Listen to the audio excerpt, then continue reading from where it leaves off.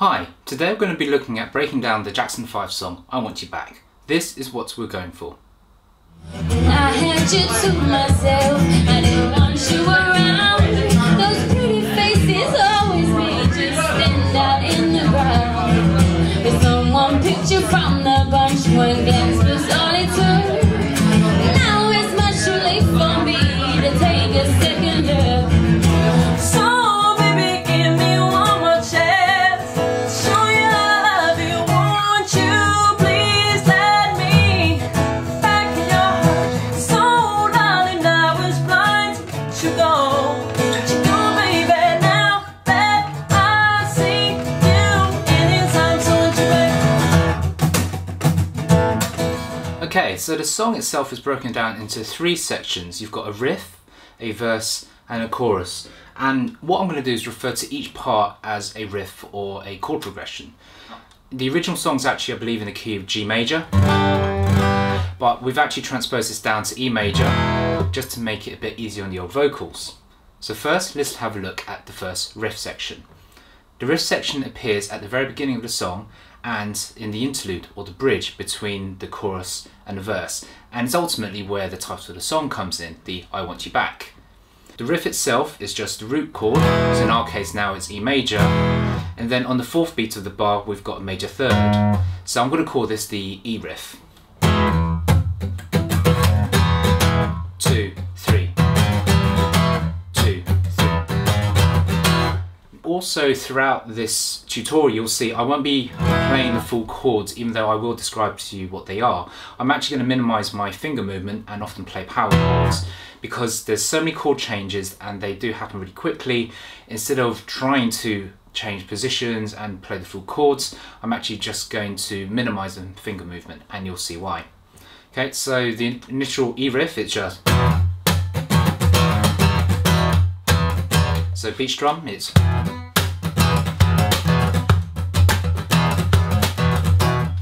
And that brings us on to the verse. In fact, the verse and chorus are split into two halves. The cool thing, however, is that once you've learned the second half of the verse, you already know the second half of the chorus. Speaking of which, with the E riff, we've actually already learned 1/4 of the verse, because the first quarter of the verse is actually the E riff, and then it just goes up to the A and does exactly the same thing, which I'm going to call the A riff. So really slow, it's 1, 2, 3, A, 2, 3, E riff, 2, 3, A riff, 2. I actually generally play this to a tempo of 98 beats per minute.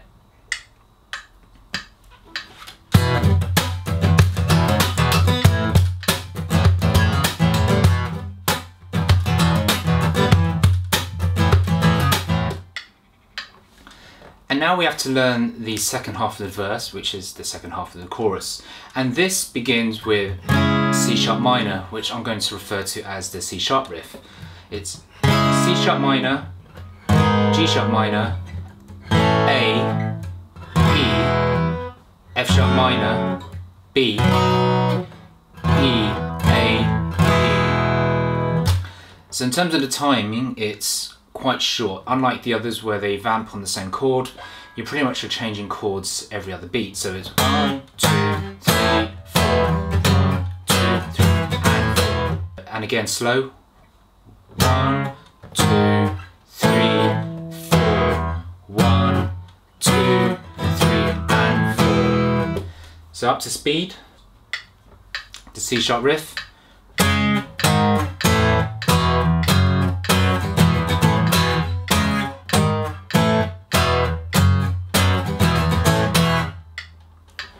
Okay, so really slowly, the whole verse all the way through. So 1, 2, 3, 1, 2, 3, 1, 2, 3, 4, 1, 2, 3, and 4, 1, 2, 3, 1, 2, 3, 1, 2, 3, 4, 1, 2, 3.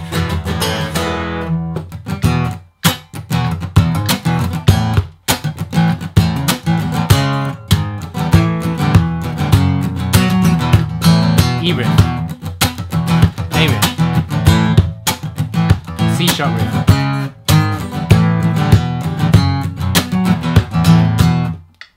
Okay, now we've got the final bit, which is just the chorus. The first half of the chorus, in terms of chords, are quite simple because it just goes from E major to A major to B major. However, we do play some subtle differences. To be true to the original recording, we actually are introducing the walking bass line, which is the E, D sharp, C sharp, B during the E chord.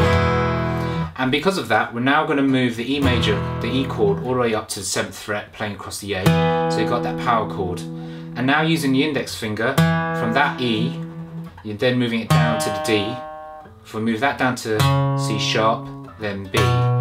Each time strumming and keeping the rest of the power chord going. So it's 1, 2, 3, 4 during the E.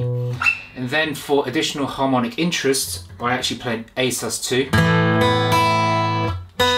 keeping that B ringing. And then for the B itself, keeping the harmonic interest, I'm actually just sliding the 2 fingers up, so I'm not actually playing the root notes of the B.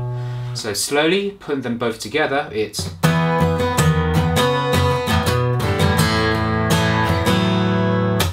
okay, so bassline riff with the beat strum.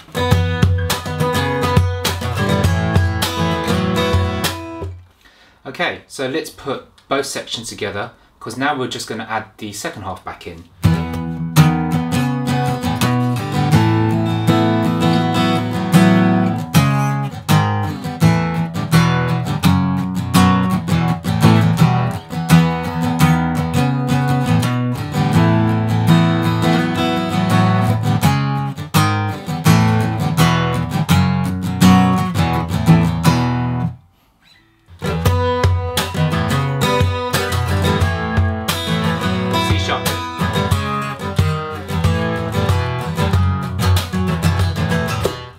Okay, so the full thing up to speed.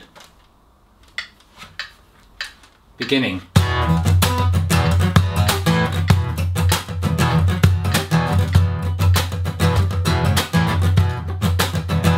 Verse, E riff, A riff, C sharp riff, E riff, A riff, C sharp riff, bassline riff, C sharp riff, bassline riff, C sharp riff,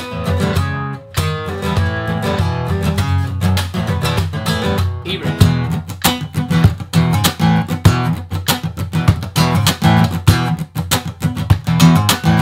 Verse, E riff, 1, A riff, C sharp riff, E riff, A riff, C sharp riff, chorus riff, walking bassline riff, C sharp riff,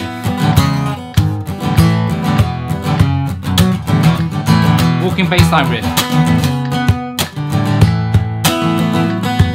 C sharp riff, E riff, interlude.